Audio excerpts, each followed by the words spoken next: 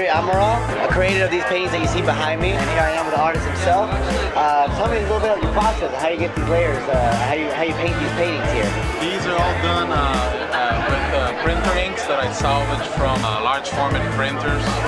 I paint in layers just like a graphic designer, you know, has their layers and colors, you know. So I start with the brighter color.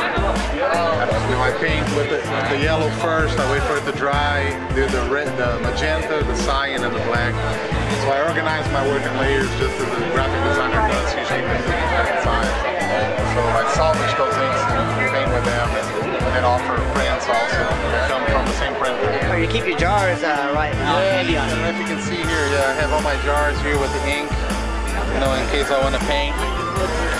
There's the red one here.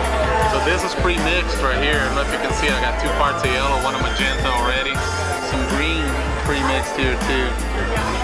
The 1 part of cyan, 2 yellow, and that's what I use for the soda cans. The specific green, so I put the green on top of the yellow. So you put a yellow base on it to begin with? Yeah. The handstand is the bananeira. Portuguese, that's the best example of how the colors mix up. If I plan ahead, I can get, you know, I paint certain areas yellow that I know I want them to be green or red, you know. By hand, but, you know, not printed. And it's supposed to be a parallel, you know, trying to bring these inks back from a commercial purpose to an artistic, you know, purpose. So there you go. It's supposed to draw a parallel with graphic design. So you have an exhibit coming up, right? The candy shop? Yeah, we have a show coming up. Me, Raul Gonzalez, and Juan Portillo.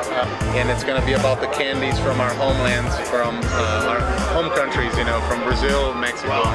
And where are you from originally? I'm from Brazil. Where, Brazil? São Paulo. Okay.